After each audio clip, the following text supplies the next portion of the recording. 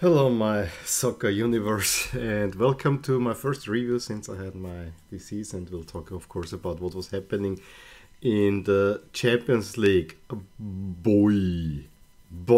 I mean, there's literally only one game we have to talk about because all the other three, while at times having interesting stuff, weren't much to talk about. But there's everything to talk about the final game. And what can I say? I opened yesterday the Idris's box, took out the Real Madrid shirt, and I can already wear it. So here it is, the new Real Madrid shirt.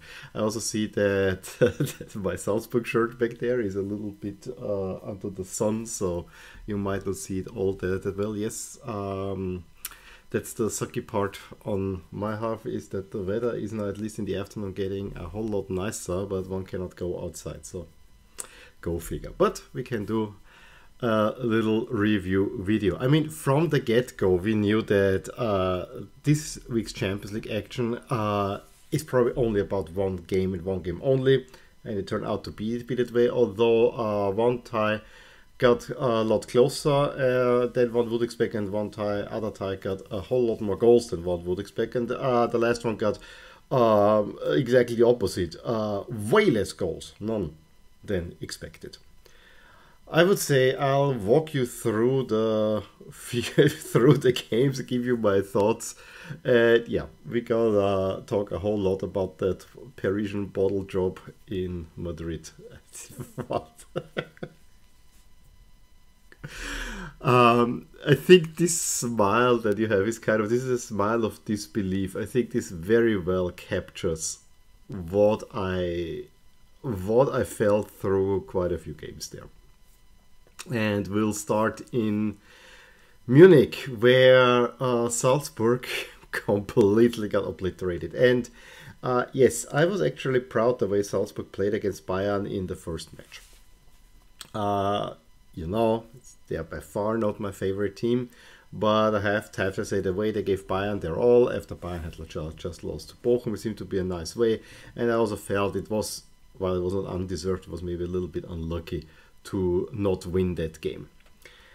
But I do remember, and I even thought, and I probably should have put it on camera, I even thought about it before that particular game and then also in the aftermath of that game.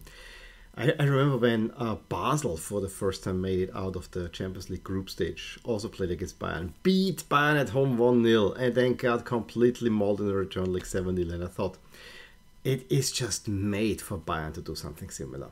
Well, something completely similar. Something completely similar. The first 2-3 minutes, Bayern has a big chance, Salzburg has a huge chance. I think it was actually a good defensive block there as well. But what was it? Süle on Capaldo and then the corner. So you actually thought, oh, there's a chance. And then Lewandowski completely freezes out Maxi Wöber, who twice makes a penalty foul on him in the 12th and the 21st. And the Lewandowski, of course, twice converts and 2-0. And after 21 minutes, the whole game was settled. It didn't help, of course, that in the 23rd minute, Lewandowski makes it a hat-trick. And at that point, I knew this is going to be a rough night for Salzburg. And I have no pity for them, because this is what they do to other teams as well. So at that point, not that I was rooting for it, but in me, I kind of thought, maybe it's the time that they really get battered at one point. And yes, it was unfair. I mean, you saw it on the lineups. You see the faces in Salzburg, all more or less teenagers, and then Andi Ulmer, who, despite born in Linz, I mean, his family is squarely associated with the other team from Linz. So there's nothing really that I can claim with him to have some sympathy. So despite that, when I look at the Bayern lineup, those were all superstars. I mean, it was already very disjoint in many ways, and it also didn't help that Salzburg, of course, had this huge Corona cluster just a week prior, and yeah, that's what's gonna happen. Gnabry makes it 4-0, and then second half, it did not take long until Thomas Müller 5. Then admittedly a nice goal by Kjærgaard makes it 5-1, and you think, yeah, maybe they know. Müller and Sané, it's 7-1, typically Bayern.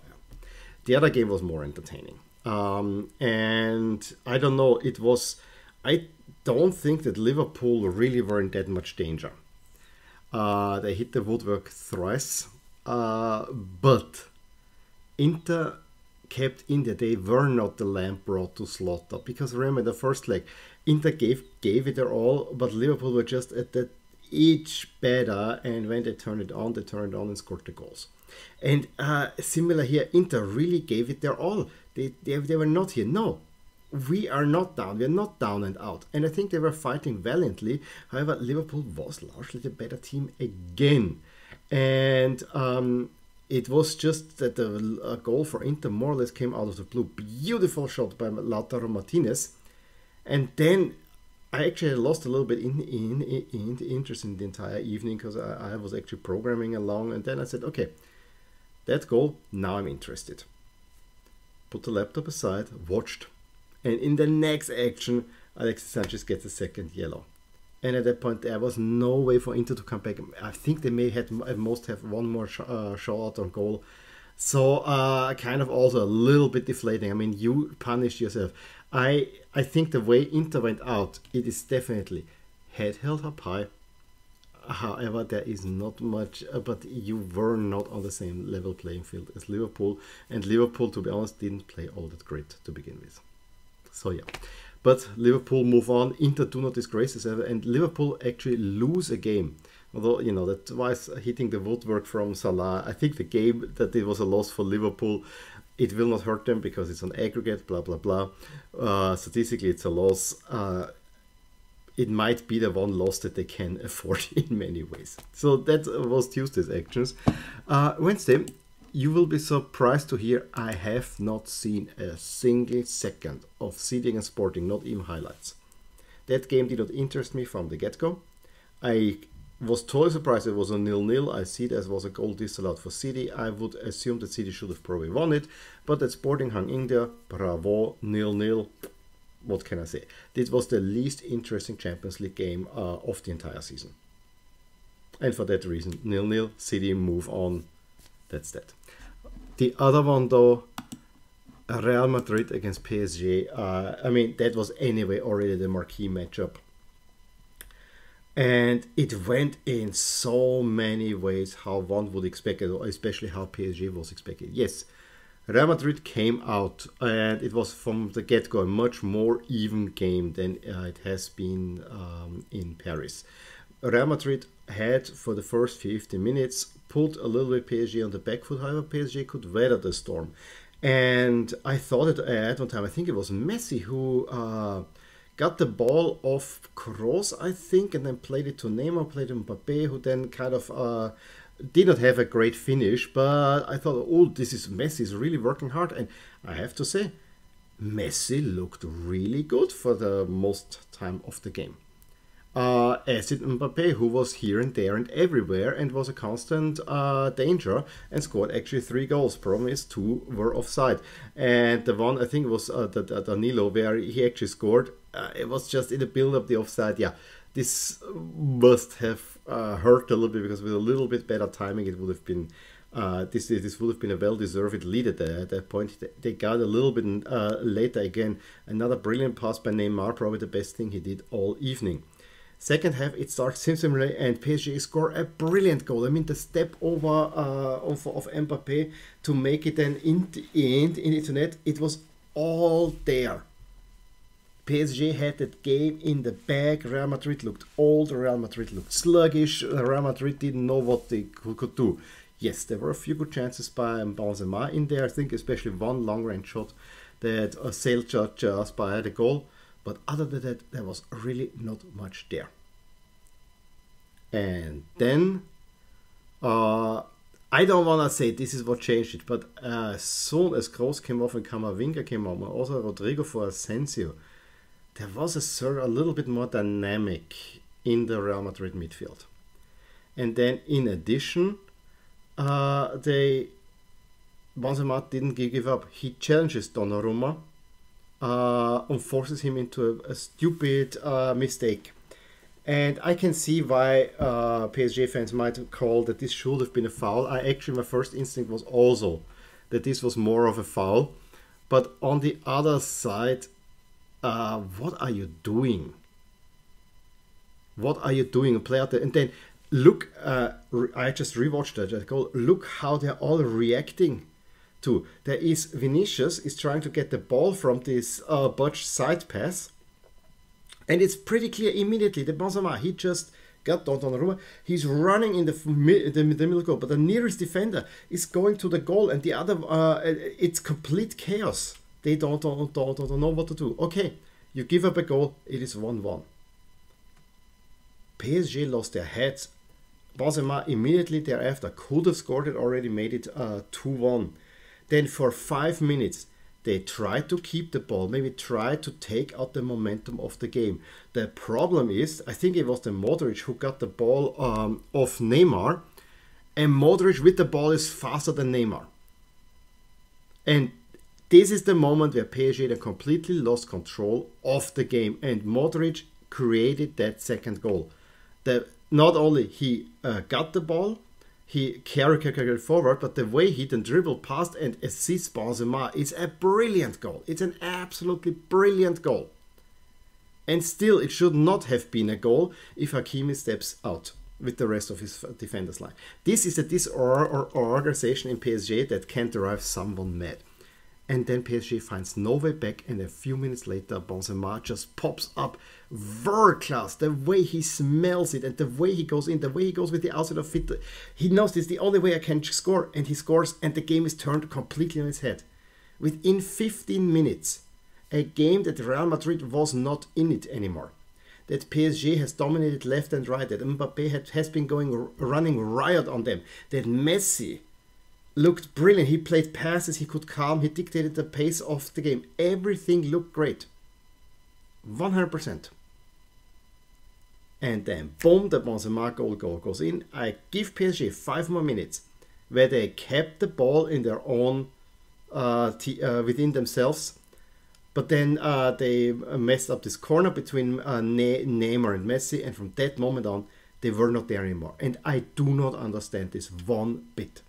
How a team with 3 superstars that have been, and I think Neymar was not as good, but especially Mbappé and Messi have been brilliant up until that point. How they then completely vanish from the game is beyond me. Loads of credit to Modric and Benzema, world-class players, and Modric, the work rate that he put in at his age, this is what a superstar should do. The way Benzema handled, he actually within 50 minutes outdid all the great work that Mbappé had done over the previous game and a bit more than a half before. He showed that he's the better striker there, although I think if I look at the totality, Mbappé did what he could do. But the one thing that really annoys me out of there, and I know, to me, this is a game that PSG lost, and not a game that Madrid won in many ways. Because you cannot just disappear like that. Especially the way that suddenly you did not see Messi anymore. That suddenly you did not see Mbappé anymore. That Verratti, who had dominated midfield, suddenly he was not there anymore. There was no occasion. Then Marquinhos, the one who actually should keep a level head for PSG, made mistakes left and right. It could have been 4 or 5 then at the end. This, to me, was a bigger capitulation than the famous remontada in Barcelona, because, at that point you would say that Barcelona probably was considered a better team than PSG, and I also think, the referees were kind of nice to Barcelona on that day as well. But what was happening yesterday, boy, was this an absolute disgrace.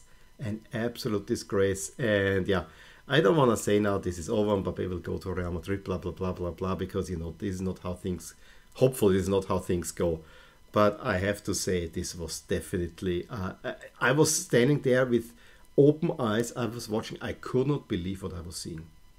This was unfathomable to me, that a team that had a game for 60 minutes completely under control dominated the proceedings, that one mistakes by Donnarumma, I need to call him this way, one mistake by Donnarumma completely turned the game on its head. You cannot lose. This is where then your leaders, and I'm looking at Marquinhos, I'm looking at Verratti, I'm looking at Messi, and I'm looking also at Mbappe. This is where you need to step up, get everything together, and this tells me that this is not a team. It's not a surprise to anyone, but a true team doesn't fall apart like this. It is staggering. I mean, yes, there are momentum swings, but this was one of those that unbelievable. In any case, it was great. I mean, it again shows the action in the Champions League is great. I actually thought that Real Madrid was definitely also helped that away goals didn't count anymore, because that away goal by Mbappe would have not given them as much drive. Although, 3-1, it would have been possible as well. But I have a gut feeling, because or with 2-1, it was level. It was not that they were behind. But in any case, be it as it may. I will think actually that next week we might get even more entertainment. Not as great, as I said, not that great teams in there, but an Ajax Benfica, looking very much forward to United Atletico Madrid. And then on Wednesday we get Juve against Villarreal and Lille against Chelsea. I think Juve Villarreal will be a really, really tough one. So yeah, I would love to hear what you thought about the games, especially the D game. Please drop a line below, give me a thumbs up if you enjoyed this video, subscribe to my channel if you want to see more videos like these, and I will talk to you soon. Bye. Hey there, I really hope you enjoyed this video, and if you did, here are some videos and playlists that you actually might enjoy too. Also, please consider subscribing to my channel and hit the little bell so that you get notified whenever something happens in my soccer universe. And with that, have a wonderful day.